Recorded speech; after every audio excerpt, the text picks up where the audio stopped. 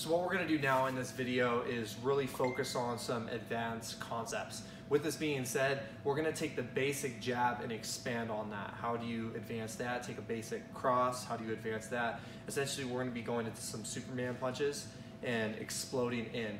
A little hindsight behind the Superman jab and the Superman cross is that it's very dynamic, it's very athletic and explosive. So if you have somebody that's running away from you or that's super young and can really just like go backwards at a fast pace, this is something that would work very well. It's just the idea behind it is a little more complicated, and that you're using your leg in conjunction with your arm to propel yourself forward. With that being said, pay attention to the footwork. Throughout this course, we're not going to be doing the same footwork in terms of stepping. Remember, with a step, we keep the same leg forward. Whenever we shift, we're going to be changing our stance for a period of time.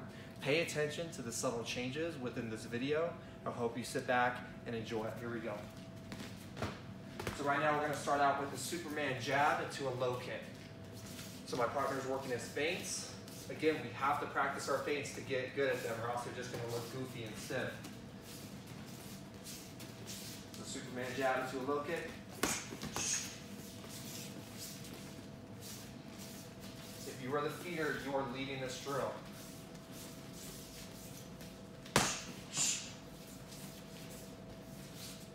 Mixing up the timing of your feeds. Now it's your partner's turn.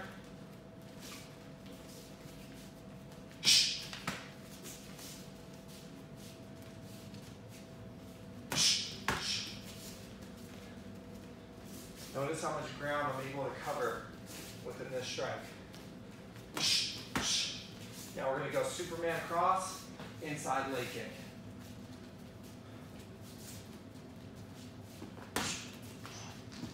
There you go, nice again. This is probably the most explosive punch that you could do.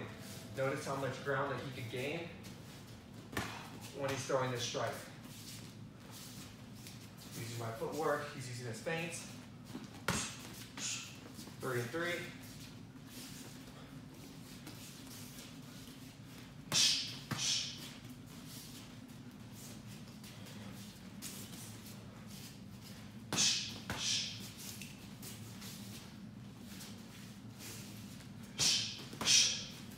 Good.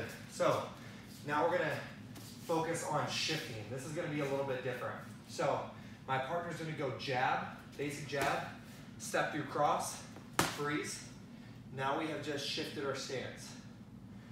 The deal with this is that if you don't practice this stance as much as your other orthodox stance, it's going to lack in power and speed. So you don't want to stay here for too long.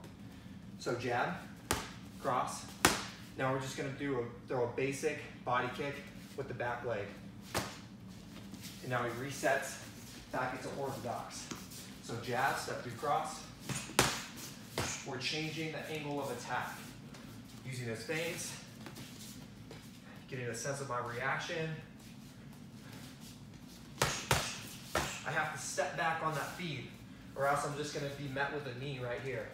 So our partner's going to be feeding for me.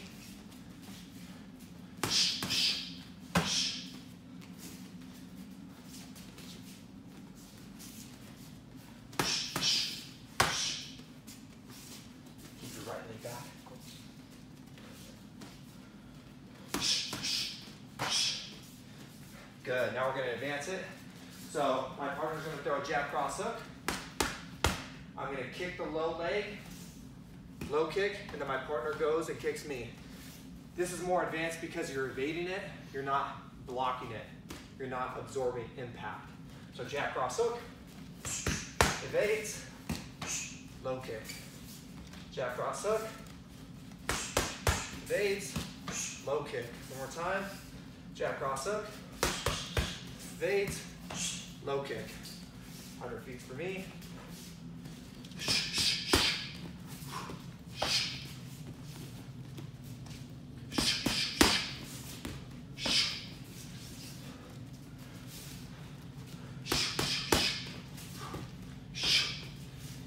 So within these different drills, you can switch up your stance, you could shift, you could use all of your different steps, your stepping, And remember, the difference between that is keeping your same leg forward versus a shift, and that you're changing your stance. The whole time you're doing this, I want you working on your feints and getting reps while you're just standing there. So I don't want you to wait on your partner like this. You're a sitting target.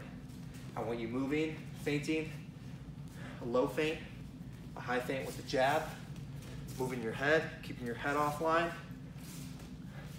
in conjunction with whatever advanced or basic Dutch kickboxing combination you're using. Thank you, sir. See you in the next clip.